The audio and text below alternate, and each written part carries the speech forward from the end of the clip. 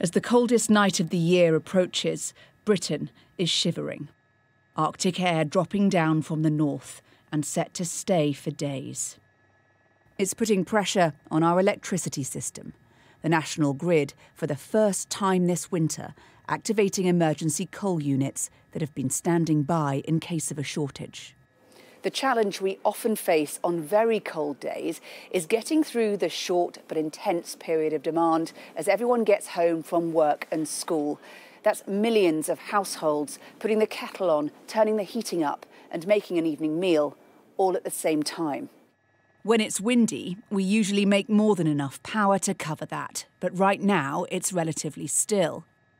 Imports from Europe via subsea connectors can also help, but France, a major partner, has had limited supplies because of maintenance issues and strikes at nuclear plants. Some of it was actually running through the night last night. Coal came to the rescue this time. But it is the dirtiest of fossil fuels and has no future in the UK's clean energy transition, phased out by the end of next year.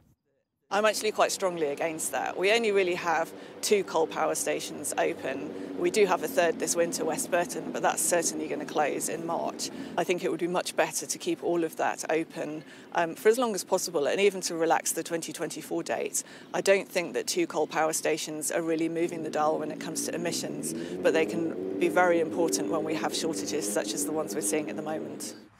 This deep freeze, a reminder that the energy systems we rely on cannot be taken for granted. Decarbonising power by the middle of next decade, as the government has promised, was never going to be simple. Hannah Thomas-Peter, Sky News.